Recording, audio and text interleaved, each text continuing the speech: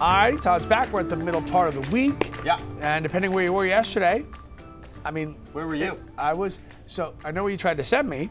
I didn't go there.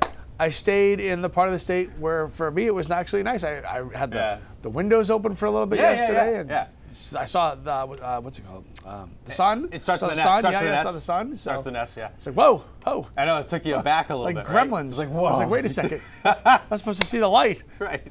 So, they're gonna multiply. Exactly. You've already done that. Done plenty of that. We don't need any more multiplication. Okay, let's not go there. On your end.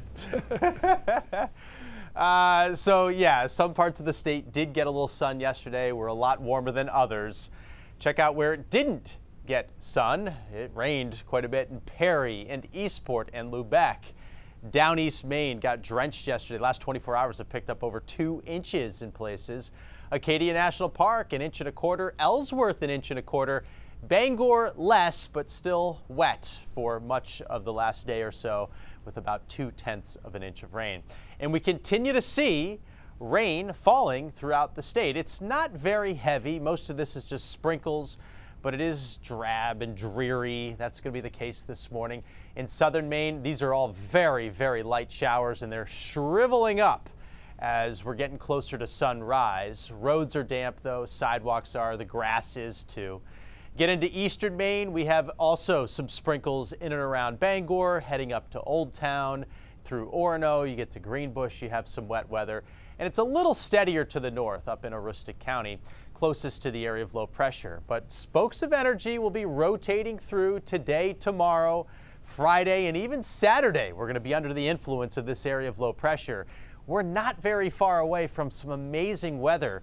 There's the high. It's clear through southern parts of Canada, through the Great Lakes, and down through the Mid-Atlantic, too. If we could only reach out and grab that weather and drag it in. We can't, though. We got to wait till this thing gets out of here. Wet this morning from last night's rain and from some of those lingering sprinkles and showers, and it is on the cool side this morning. Temps are around 50. It'll be gray. It'll be gloomy for the middle of the day. We'll have scattered statewide showers, too. They really could pop up anywhere, unlike yesterday where the heaviest rain was here, the lightest rain was down here. There could be sprinkles or light showers just about anywhere as we head through the afternoon. And it will be on the breezy side again and coolish as well. Our highs will be a notch chillier than yesterday. Yesterday, some places did hit 70, which is close to the average. Today we won't. We'll be closer to 60 degrees in southern Maine for Lewiston.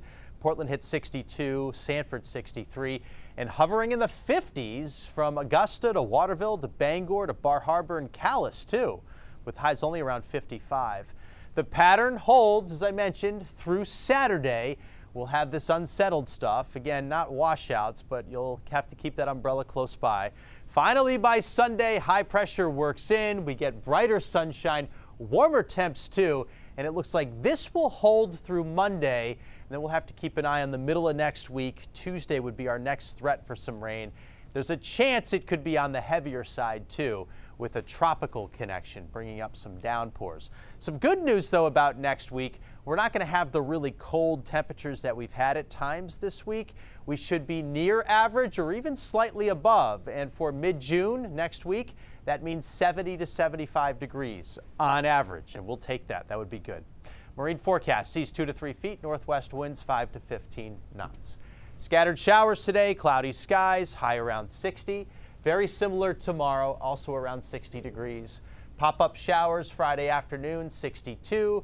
Still the chance for a shower or two on Saturday, but most of the time it isn't raining, and it won't be raining on Sunday or Monday. Both days look very good. Lots of sunshine out there, and more summer-like, too, with highs between 70 and 75. Great, that works. That is good. That does work. Thanks, sir. Appreciate that.